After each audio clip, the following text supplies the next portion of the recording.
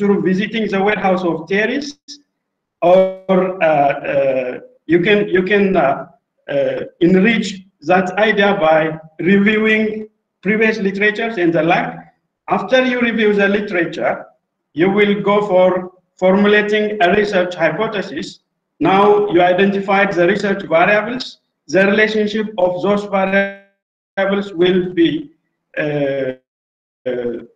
constructed in a meaningful way. That is what formulation of hypothesis is.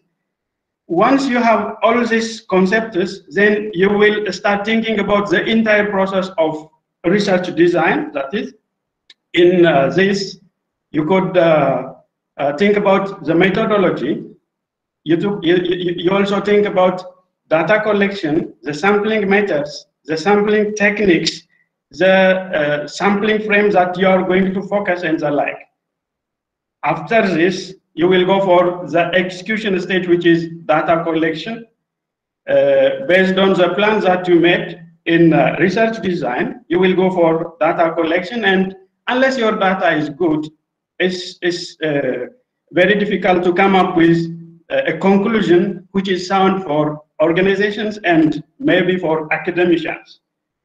So you have to be sure that the data collected is nice, the data collected is up to the requirement, it fits with the research design that you have made earlier. Then finally, if you have a hypothesis, you will go for testing it, you analyze the finding, the data, and finally you will see the implication of the finding. That is the interpretation. This is the overall conceptual framework of research undertaking, but my focus today will be on sampling and data collection, which is very tiny, very minor part of research undertaking. But when we are thinking about conducting a research, whatever the type of research it may be, we have to have at least the full picture, right from step one up to the last step, which is writing a conclusion or writing interpretation or whatever the naming suggestion you may also say. But the entire process has to be in your mind prior to starting conducting a research. So when we are talking about sampling, that is the basic topic of today's talk. We also want to know the population, because when we are saying sampling, there has to be population. Population is a set which includes all measurements of interest from which the sample will be drawn. If the picture that I put here is visible, the big picture, the big circle is the population, and from that population, depending on different techniques, I will come to that later, you could take some manageable member of the population, we call it sample. And sample is in any way less than the population. That's why we are saying sample is a subset of the population. Due to different reasons, we may not be able to go for census. In that case, we may be forced to use sample. Then sample is a subset, sometimes a proper subset of population. That is less in number when we compare it to the population. Another terminology that can think of is the target population, the sample frame, and sampling unit. The target population is a population to which we want to generalize. For example, if we want to say bankers or community in a certain area, we could collect data taking samples from that community, but finally we will speak about the entire population. That is what target population is. The population to which we will generalize finally. But the starting point, the initial point will be sample. Sampling frame is list of all sample units from which sample is to be drawn. The sample unit is, if we are thinking of a household, every household member could be considered in this case. So sampling unit is the smallest unit from which sample can be selected. The sampling scheme is the method of selecting sample unit. We will come to that later on. So if we look at hierarchically, we have population. We will bring it down into target population to which we are going to generalize. Then we will put sample frame. From sample frame, we put again sampling unit. From sampling unit, we will pick persons or company or any variables that we want, so that we will be taking it into our data collection.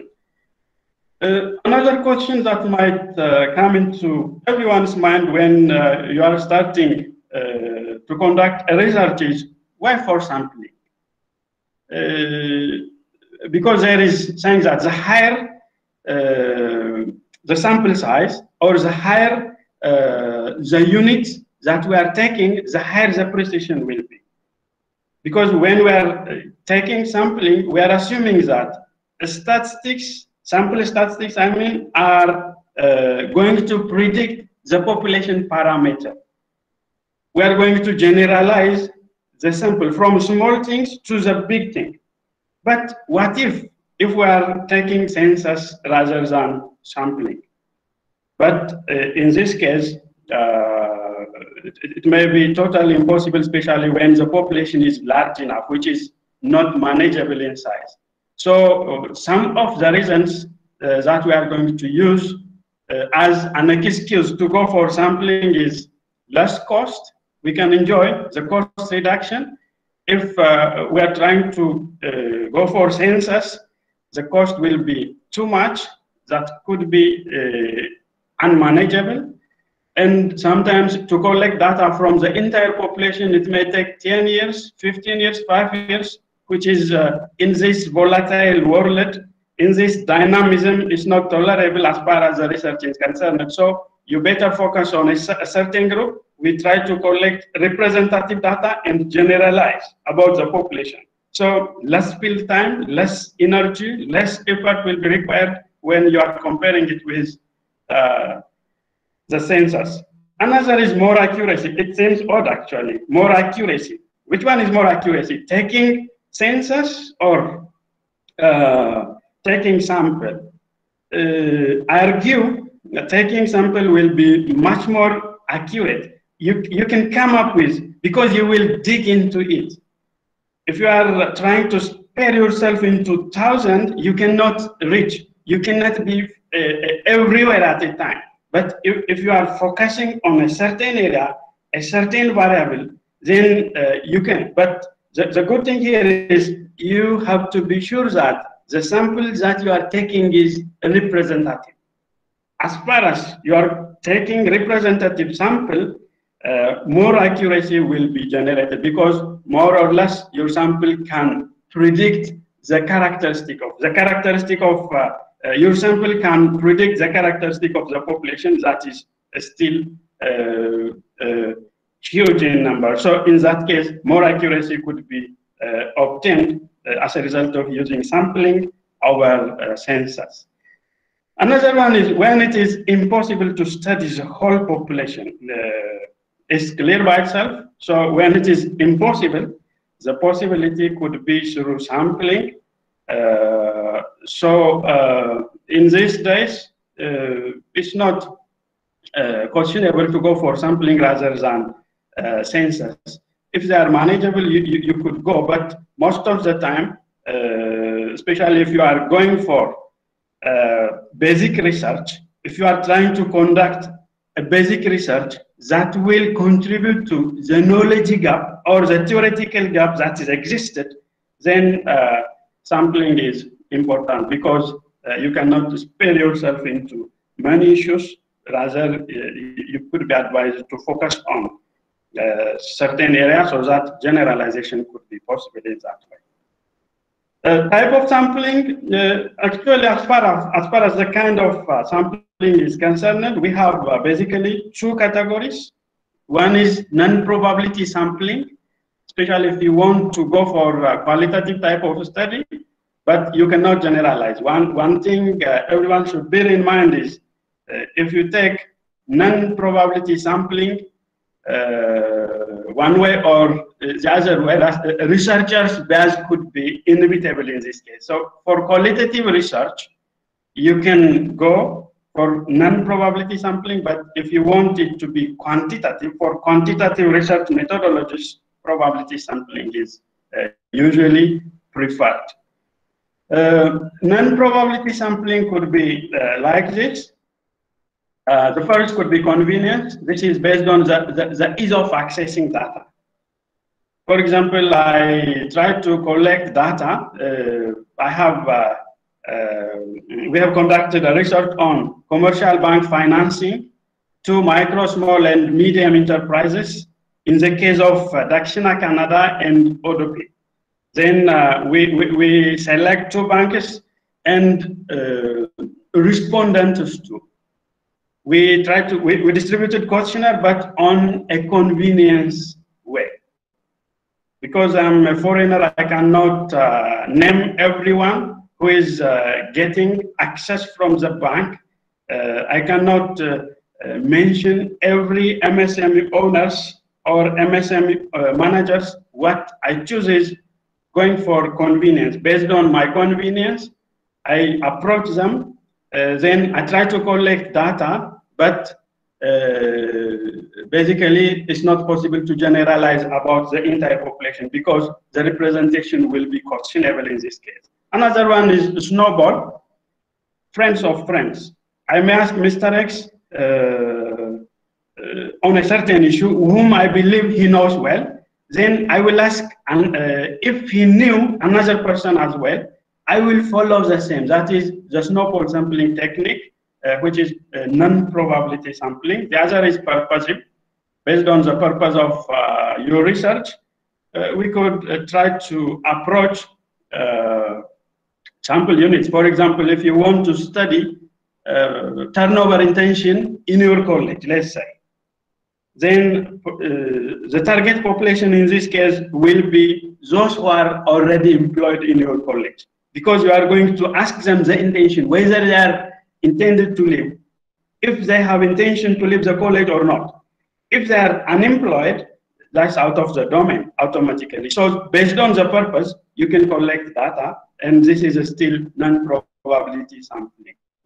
Quota sampling, based on the quota, you can put a certain quota for a certain vicinity or a certain group. For example, you could say districts in Karnataka state, and for Dakshina Kannada, you may put a certain quota. For Udupi, you may put a certain quota. For another area, you may put a certain quota in the like. So it is non-probability sampling. There are researchers who assume that it is near to proportionate stratified random sampling. But for the time being, we have to focus on this. Is quota sampling is non-probability sampling. You could put or you could collect, or you could determine the sample based on the quota for a certain group of people, a certain group of organization, or any measurement unit that you want to have. Non-probability sampling is, many claim that this is cheaper, but the basic thing is there is possibility of bias. Researchers' bias could be there. Like what I have said, based on the convenience, I don't want to exert too much effort. So I prefer a convenience.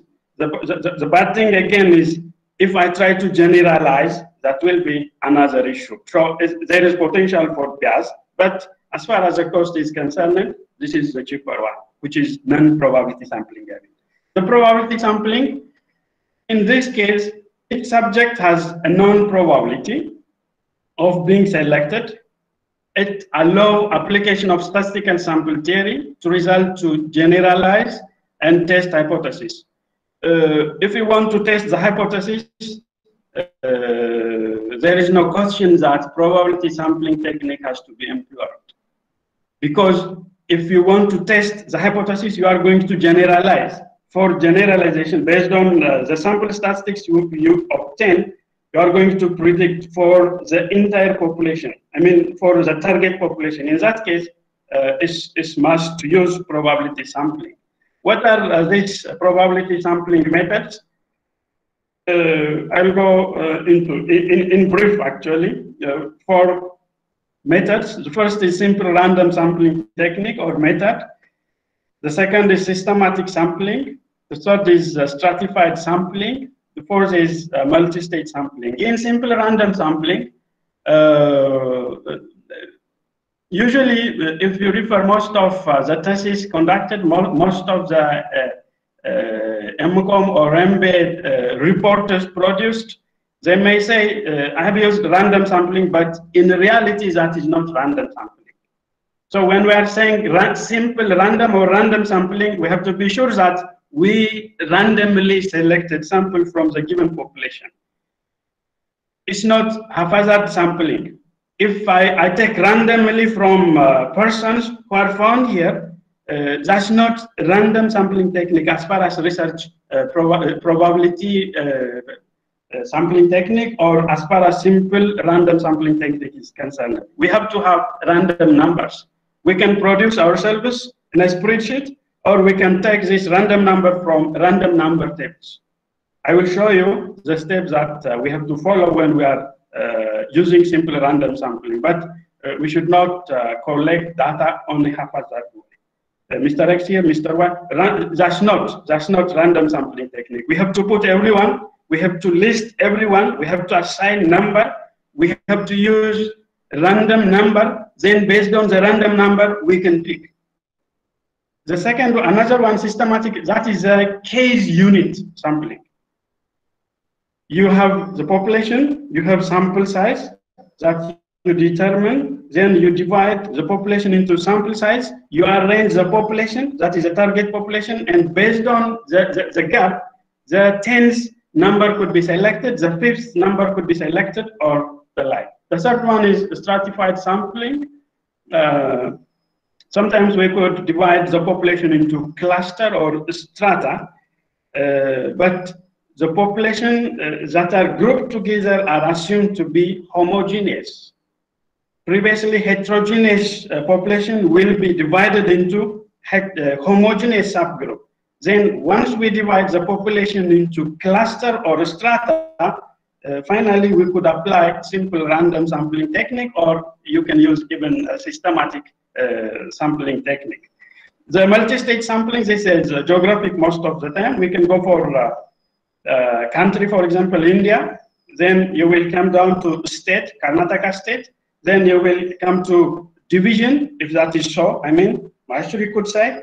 Then you could come to district. Then from district, you could come to taluk, then to household level. In that case, the multi-state, the states are multi.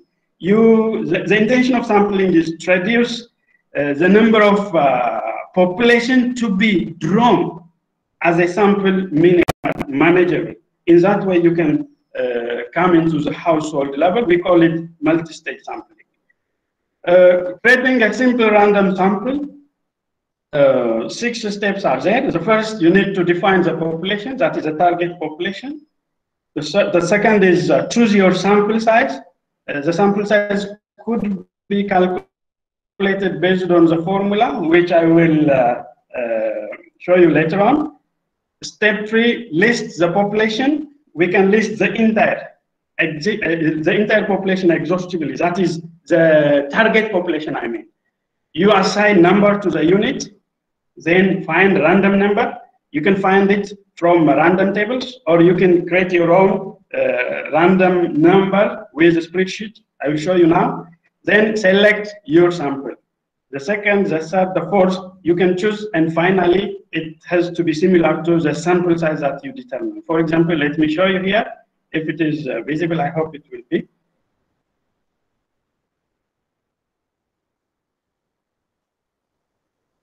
Yeah, this is how you can open a spreadsheet. You say equal. You just press equal, then write rand between, then open the bracket 1 comma, 100. Now you are asking the spreadsheet to give you random numbers that are between 1 and 100. If your population is 100 and if you want to take 10 samples from that, you can use. So you can name the employees or whatever variable you want. Then the first variable, the second variable, the third variable will be taken. Those names were assigned to the second, the first, the 44th, 85, 18, 49, 10, 42, 39, 19. These are going to be sampled. Based on random number, you can collect, you can use simple random sampling technique and come up with a sample. Another one is systematic sampling technique. This is example. I tried to explain it earlier. The 3 steps are there. One is assign number to every element in your population. This is especially possible when the populations are known.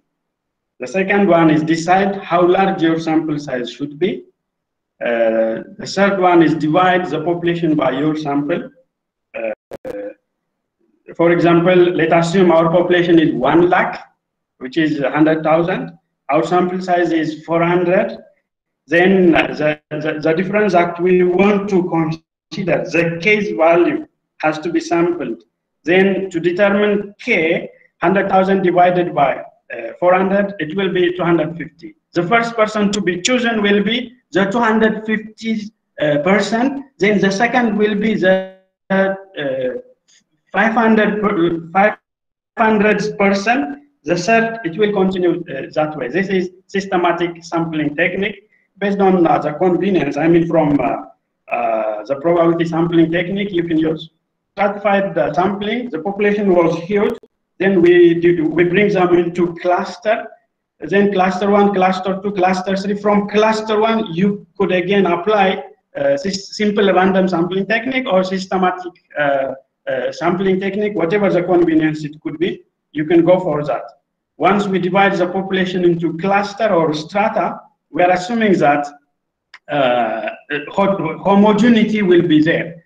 The previously heterogeneous population will be segregated into smaller groups, relatively homogeneous. From those homogeneous, you can pick anybody with a probability so that we can come up with the number which is manageable in size.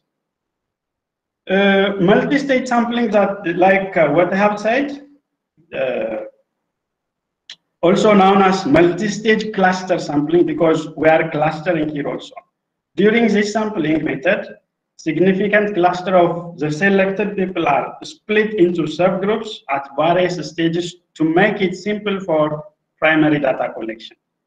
You can have even continent, or you can have subcontinent, whatever it may be, but here let's focus on country, let's say India, then state, Karnataka, then division. I'm not sure about that. Previously, I read written material, that is Mysore size, then district, you can say Udupi, then you can name your taluk, then you can come up at a certain level, at household level. Even from the household, you may focus depending on your intention to go how detailed. The problem that we usually face when you are sampling is it's not free from error. But as much as possible, we have to reduce the error, but committing error may be inevitable sometimes. The question here is, are errors tolerable? I mean, you could commit error, but if it is within acceptable range, you can ignore that. But if it is beyond that, the entire research finding could be discarded. So that you have to take maximum care when you are taking sample, especially if you are trying to generalize the population based on the samples that you collect, the level of errors should be reduced. Here we can have sampling error, or we can have systematic error. Systematic error, you can have bias, inaccurate response, in this case, researcher's dilemma could be existed. You yourself know what is going on, but you have to collect data in a formal way. If the respondent is giving you information which is inaccurate, that's very difficult. So you have to take maximum care so that the person will give you accurate information which cannot lead your finding into bias. In this case, especially in social science, in some sensitive variables, people may not tell you they intend to tell. In that case, you have to be smart enough so that you should not approach them in person, especially if you know them well. They may not want to expose themselves into a researcher under quotation, so that they prefer to lie. So to avoid such a problem, such a bias, such inaccurate or misinformation, you can give them chance so that everyone puts the response of the questionnaire in a certain box in a different area, so that he can put the response anytime he wants invisibly. In that case, you can at least reduce the bias. The bias could be resulted from researchers, but as a researcher, we need to be, a researcher is not supposed to be biased. Sometimes he or she may commit errors, but that has to be corrected. Another one is selection bias, sample selection bias, whatever it may be, but it is at our hands so that we can solve this problem. The second is sampling error, random sampling error, random error we also call it. Mostly type 1 and type 2 error. This is the name. Usually errors, sampling errors are known. Sometimes we erroneously reject hypothesis. Sometimes we erroneously accept the hypothesis. In these days, you might hear that there is false positive, there is false negative as far as coronavirus test is concerned. I've been reading one article about US test system, and it was saying like that. It may be due to the equipment problem, or it may be due to different reasons, the software problem, maybe. But my focus is not that. We may reject the hypothesis, which we should accept. We may accept the hypothesis, which we should reject. In that case, error one, type 1 error, type 2 error could be there. Type 1 error, for example, is a probability of finding a difference with our sample compared to the population, and the reality is not one. You see, there may not be a difference at all. The samples that we collect can predict about the populations that we have. There is no difference at all, but erroneously we may take it there is a difference. In that case, we are committing type 1 error, but for that we have to give the tolerable limit. 5% is acceptable in this case. Sometimes in social science it may go up to 10%, but in natural science they are too much sensitive, especially in health matters. They are too much sensitive, and most of the time they are putting it 99% precision. That means 1% type 1 error is accepted in that case. But in our case, in management and commerce research, 5% is tolerable. We can have 5%. If it is beyond 5%, we could question. The second error is type 2 error. This is the probability of not finding a difference. The difference is existed, but we may not realize that. The probability of not finding a difference that actually exists between our sample compared to the population. There is difference, but we are not finding it. We erroneously accept the hypothesis. In fact, we should reject that hypothesis. In this case, it is type 2 error again. Type 2 error is a statistical term referring to acceptance or non-rejection of the false null hypothesis. We can also have some say 80% has to be the par. That means 20% is acceptable like that.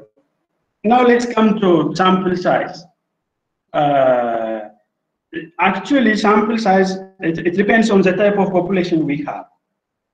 Therefore, 100 sample could be representative, 500 sample size may not be representative. So to say a sample size is sufficient, we have to know the characteristic of the population that we have. The population characteristic has to be known in this case.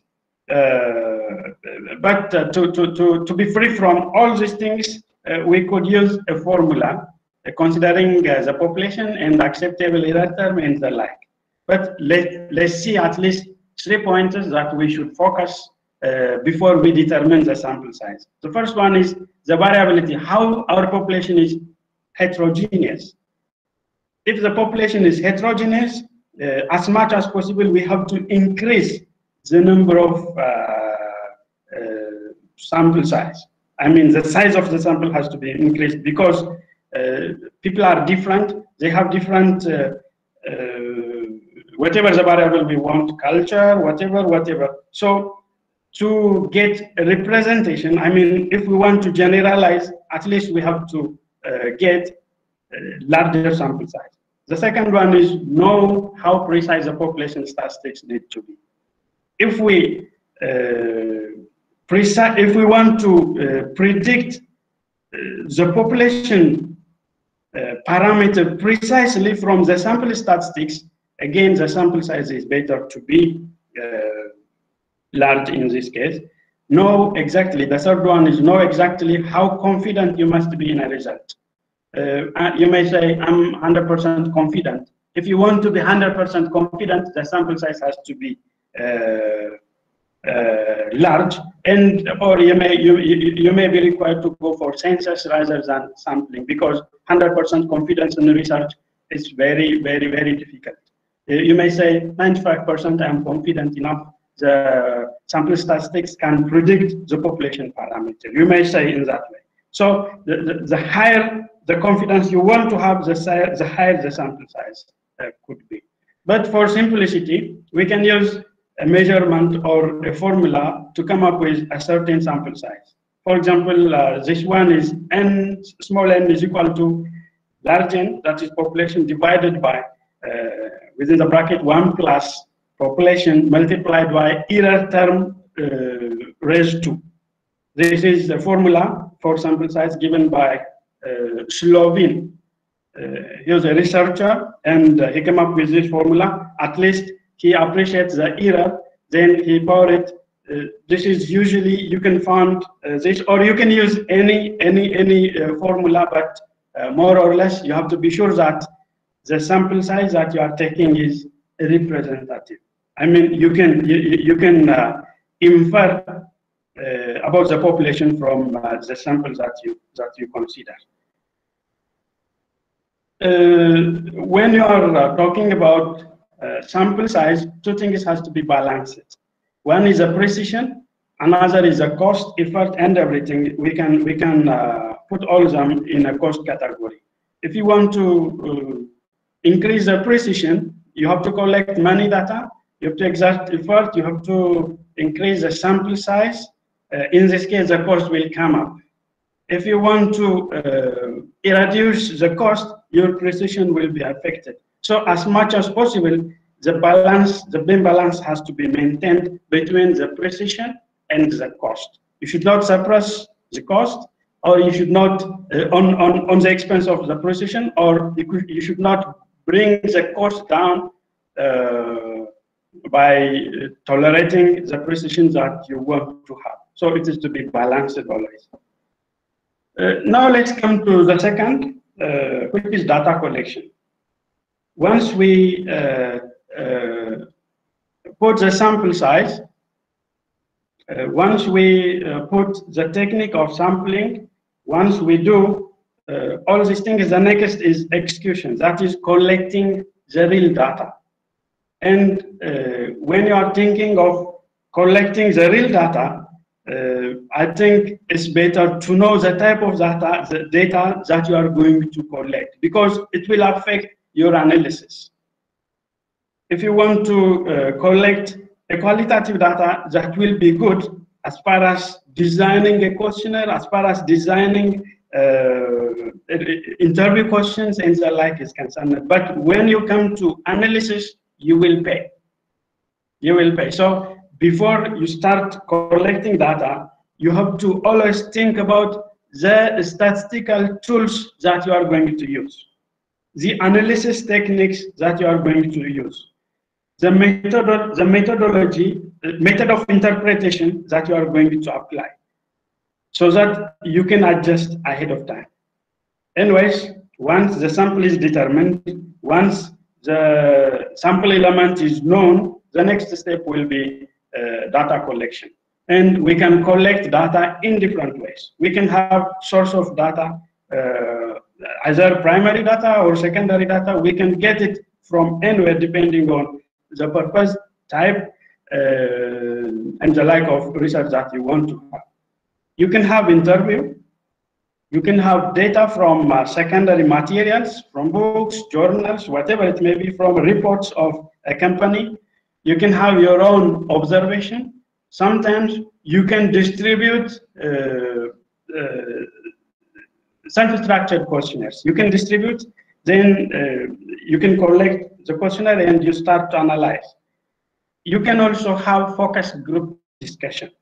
Usually media people use this. They bring experts together, then they will take a moderating role, then they will come up with a certain analysis result at the end. Anyway, you can use any of the techniques that fits to your research.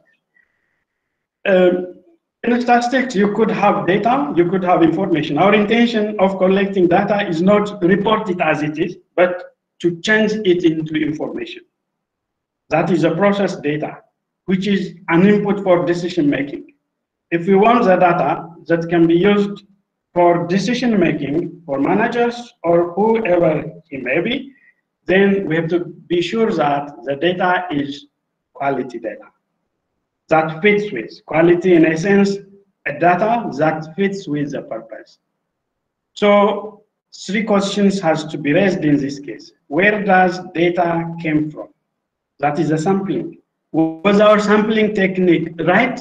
Was our sampling procedures firmly followed? Were we wrong during sampling? If there was something wrong, then we have to correct it back.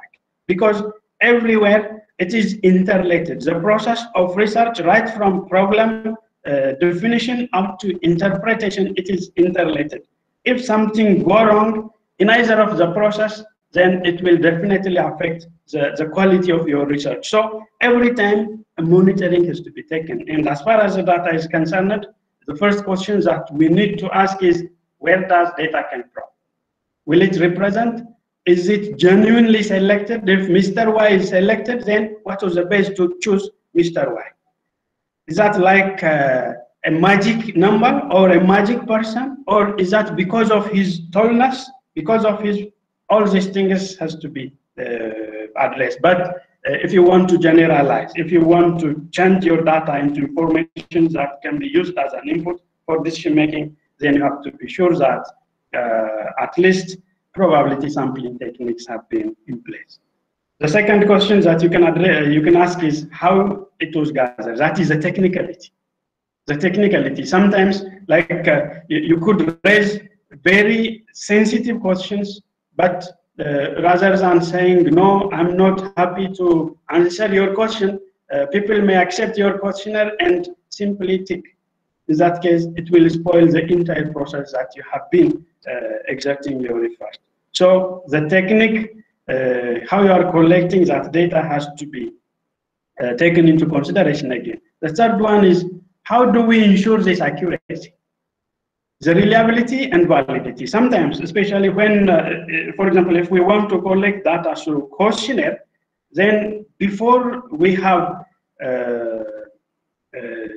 real data collection, we can give it. The draft can be given to someone who is expertise in the area, so that the content validity could be checked. No, this is vague. You should avoid so and so words. You should reframe the sentence in this case. Something like that can be taken. Once you get approval from the expert again, you will go into a very small pilot study. Like 15, 20 samples can be taken. You may include those or may not include those in later data collection. Then you can see if there is misunderstanding between your intention or what you want to collect and what actually collected. If there is discrepancy, then you can think of reframing the questions that you put. So how do we ensure its accuracy? The reliability and validity of the tools that you are using is very important again. So you can address these questions, and in this way you can collect the data that qualifies, that fits to the purpose. Another one is method of data collection. Actually, you can have direct observation, as I tried to say it in the form of picture. You can have direct observation. You can have experiment. It is rare in social science actually, but there is still. There is experiment. It does not necessarily mean in a laboratory like what chemists, physics, whatever are doing. We can do experiment in social science too, but the ethical consideration has to be seriously taken. Usually it's not customary in our case. Personal interview, you can collect data, you can arrange personal interview, you can frame interview questions, and you can sometimes probing question could be, or on-spot question could be raised for your interview. Telephone interview, you can do. Mail questionnaire you can distribute. These days, social media is a good platform. You should not knock everyone's door. Then you can you can prepare your questionnaire through Google Doc. Then you can distribute it to a group of social media users. Then they can respond it so that you can collect the data in this way. Most of the time, self-administered questionnaires are importantly used, but it does not mean these are the only tools that we are using.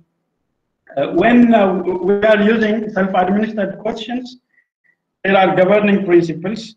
If we are following them, it would be good, but necessarily you may not pick everything written here, but more or less it will be unimportant for you to develop a questionnaire if you are following this questionnaire designing principles seriously. The first one is keep the questionnaire as short as possible.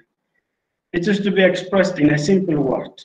It should not be vague to respondent. If the person found your questionnaire vague or your question vague, two options will be there. One, it will be remained open, then no response at all, or wrong answer could be given to you, which will distort your research. Ask short, simple, and clearly worded questions. Wordiness has to be avoided from your questionnaire. Start with demographic questions. Yeah, usually it is happening, but you have to be serious. I mean, you have to be careful when you are asking demographic questions like income, like age. Some people are age sensitive. They don't want to tell you the exact age they have. In this case, you can be smart so that you can put the range between 25 up to 35, or between 20 to 25. In that case, they can comfortably give. If the culture dictates otherwise, you can ask them to put a specific age, like 35, 20, 25, something like that. But you have to be careful. You have to know the common understanding as far as demographic variables is concerned. But as a matter of sequence, most of the time, demographic variables come first, and the complexity, I mean the conceptual, the concepts that carry, the questions that carry much strong concepts will come at the end. It has its own limitation as well, because the person may get tired before reaching the last question. Then he may start filling the question without even reading it properly. Use dichotomous yes or no question and multiple choice question. You can also use scale like Likert scale, 7, 5 scale, 9 scale, sometimes 11 scale. It depends on, but there is no relation at all. Different articles are telling us whether you are using 3, 7, 9, it doesn't matter, but you have to seriously follow the procedure what that Likert scale means. Use open-ended questions. Sometimes you can give them chance to say what they think about the concept that you are searching. Avoid using leading questions.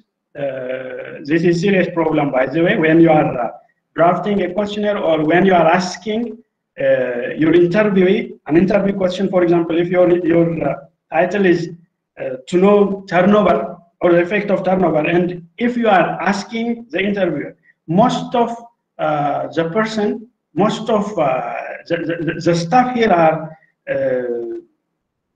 in a way to leave the institution. What do you think? Are you going to stay here? Or if you are asking such a leading question, there is a high possibility that the person will say you, no, I'm also not staying here. I will be living with my friends, he may say.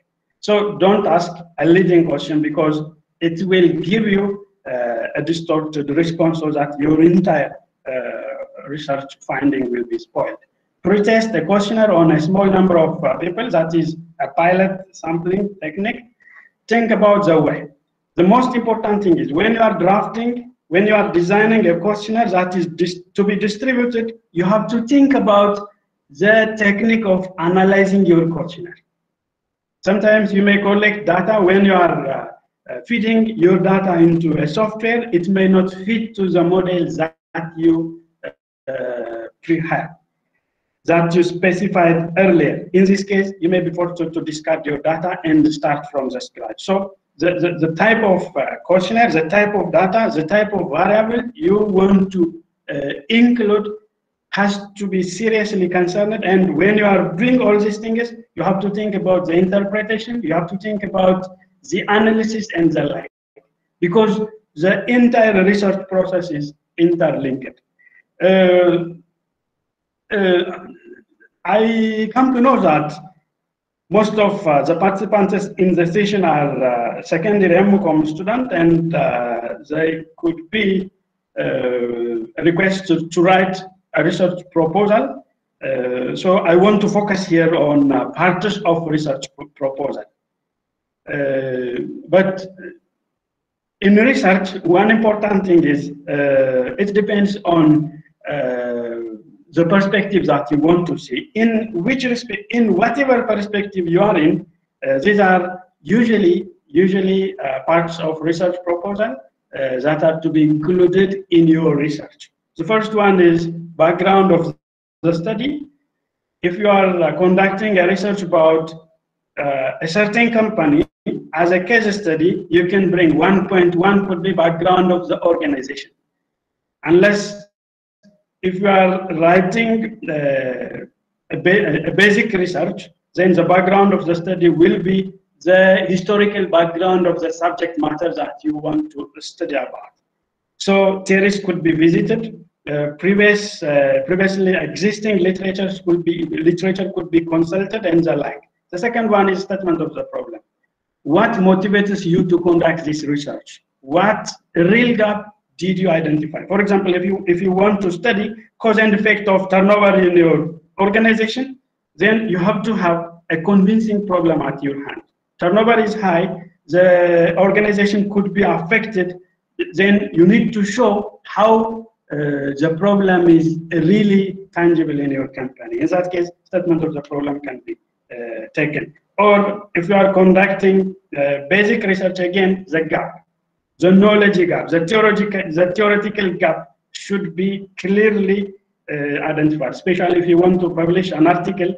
The first thing reviewers and editors will start reading will be the novelty of your research. And that novelty will be explained in a good way, articulated in a good way at your statement of the problem. The third one is objective of the study. You could have 5 or 6, depending on your interest, specific objectives, and most of the time, one general objective, which is related to your title or related to your problem could be there. Research methodology is the fourth part. In this, sampling and data collection technique, sampling technique, source of data, population and sample size determination formula, data processing and statistical tool. All these things could be incorporated in research methodology. The fifth one is significance of the study. What is the significance? You have to show the significance of the study so that the reader will be convinced, oh, this research is significant to the organization, to the employer, to the government, wherever it may be. Then limitation. Actually, it's obvious that every research has limitation. Let alone others, taking sample by itself is a limitation because we don't have time and energy to reach everyone in a population, because we don't have money, because of the cost issue, we cannot reach everyone in a population. So limitation will be there. That's one thing. Geographical scope could be stated in the scope of the study. Usually limitation and scope of the study will come together. Then 6.1, limitation, 6.2, scope of the study you can state. If you are organizing your report, your thesis, in a compiled way, then chapter scheme could be taken into consideration. Chapterization. Chapter 1, introduction. Chapter 2, literature. It depends on your guide, actually. Your mentor will tell you how to do as far as the research procedure is concerned, because different researchers will have different perspectives, different editors of journals, different reviewers of journals will have their own perspective, so it depends on the perspective. Always it's better to follow what the institutions want you to follow. If your college is dictating you to follow this procedure, that is the better way to follow. But generally, these are the procedures that could be taken into consideration when you are writing a research proposal or when you are writing a thesis or a report, MCOM, MBA, whatever it may be. The next to objective of the study, you could have hypothesis of the study, but this is optional. You can design your hypothesis if you want to test it. If you are not going to test your hypothesis, you should never incorporate it. If your sampling technique is probability sampling technique, then you should not go for hypothesis testing, because hypothesis has to be tested quantitatively, and the sample that you are going to use has to be population representative. You are going to infer.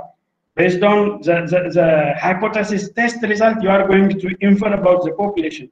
That is only possible if you are using quantitative data, and if you prefer that, you can also include, unless you can leave it and use research questions in place. Having all this, what will be the benefit? After collecting data, after conducting research, ultimately we have to go for publishing our article, our research finding in reputable journals. What is the benefit? What is the importance of conducting research after all? Okay, as a company manager, you could solve your problem, which is at your hand, that is your mandate. But as academician, as MCOM student, as MBA student, what is the requirement? What is the benefit of publishing an article in a reputable journal? It could be related to prestige. If you are publishing in a renowned journal, different persons and institutions may like to connect and collaborate with you. That will again enhance your profile. Recognition, that's like the previous one. Greater good, sometimes when you are conducting, especially when you are doing basic research, you are contributing to your profession. You are adding something to your profession. So you are a global citizen now. When you are writing an academic paper, and if it is published in a reputable journal, different people, your article will have effect in so many areas because of the findings that you have. That is the nobility. Remuneration, sometimes you could be financially remunerated.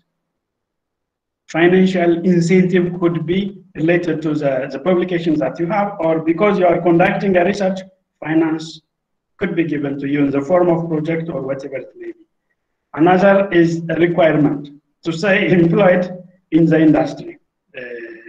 For example, in my case, in my institution, which is in Addis Ababa University, a new legislation is enacted last year, 2019, and it says if you want to stay in the institution as an academia, you have to publish one article every year. If you are not publishing, previously, you know, publish or perish. Now that thing is changed. Publish or perish is changed to publish and perish. Your publication has to be cited again. Your publication has to be in a reputable journal again. You remember the year before, the requirement in the Indian journals, because the measurement from UGC, University Grant Commission, is changed now. Previously, in UGC journals are not now in UGC careless journals. The future will be much more tough, I think. So if you want to stay in academic environment, it may be a requirement one way or another way. For example, in my institution, I'm telling you that if I'm not publishing, I have to change the industry. I have to go somewhere else, which could I fit to. But academic environment may not tolerate anymore if you are not publishing. This could be some of the benefit that you can get in publishing your article in a reputable journal. This is all. We can have questions. I mean, we accept questions. Thank you very much. I hope everyone was listening. Thank you, sir, for sharing your knowledge, and you have enlightened all of us. We assure you that we will write some research papers in the days to come. Thank you, sir. Now, the session is open for discussion. Participants can clarify their doubts with sir.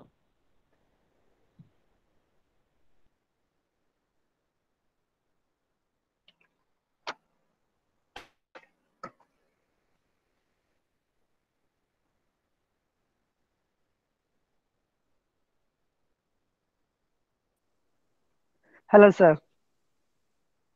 Hello. This is Abhinandan from Mangalore University. Hello, sir. Am I audible? Yeah. Sir, I have one question, sir. Okay. Sir, does sample selection or the selection of sampling technique affect the analysis part? Okay. Does it affect?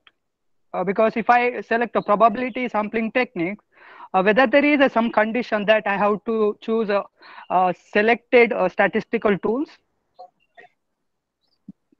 Is there any rule, sir? Okay.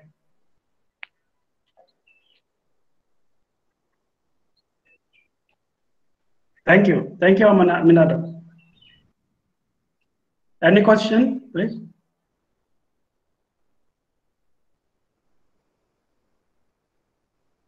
Shall I address this question, then proceed to the next?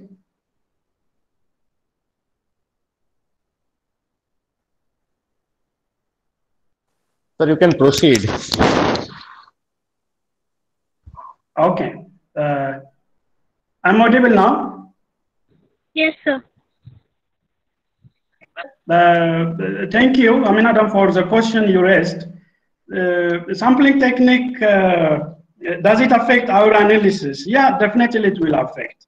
Not only our analysis, the interpretation, the generalization. If we are not taking sample in a serious way, that sample may not be representative. When you are making analysis, we could start to infer about the population that we have been talking about. That is the target population. For example, let's say the effect of turnover in a certain college.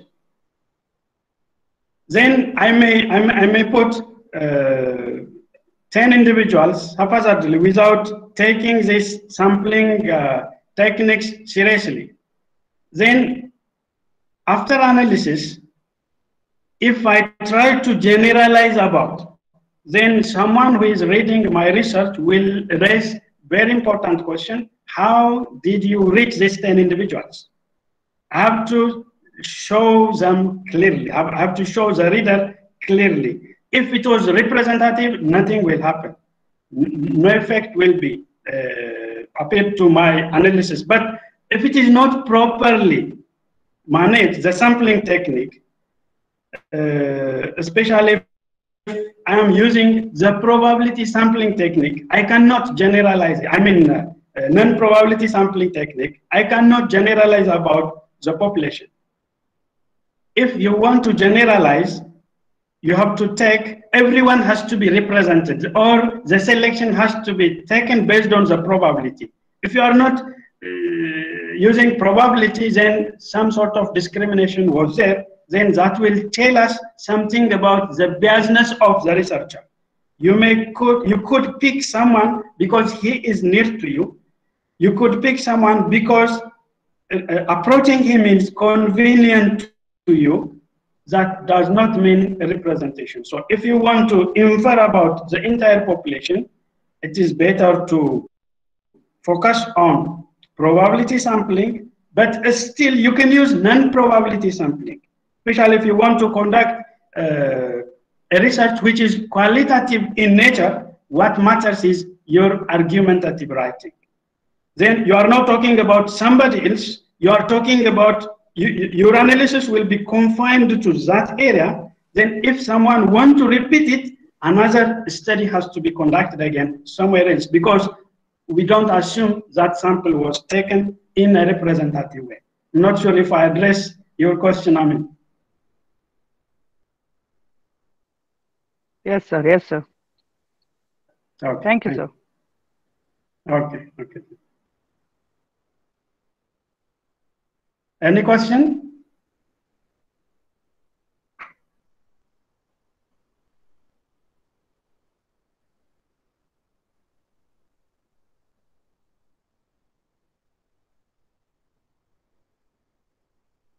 If questions are there, I can address. If not, the floor will be given to organizers.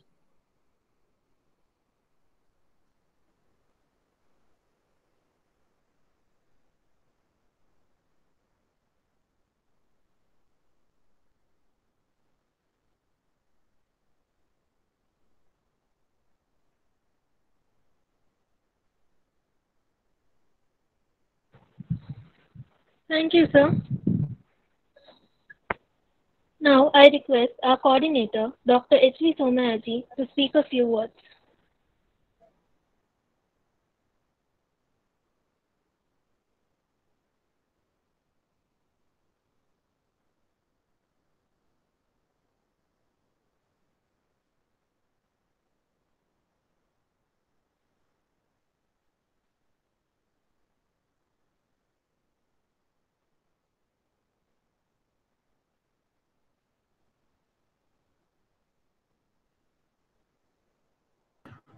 Hello, am I audible?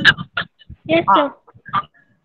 Guest speaker of the day, Mr. Amare Abawa. Yes. Thank you very much.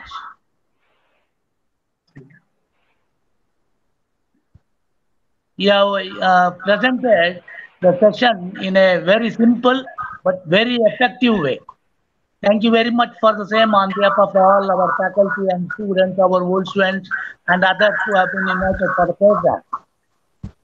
Our second year, our old students and others must have been benefited by your talk to take up minor research projects, major research projects, to write articles and see that they are published in reputed journals.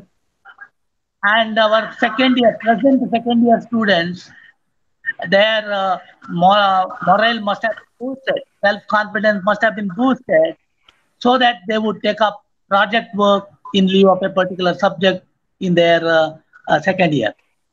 Thank you very much. Kind of you. Okay. I thank all faculty also for having arranged the program, for the students, old students, present students, and others for patient listening. Thank you very much. Thank you, sir. You are a source of inspiration and guidance for all of us. I thank all the wonderful faculty members for their support. Last, but definitely not the least, I thank all of you for taking part in the session. Thank you, dear participants. Please fill the feedback form. Thank you, one and all.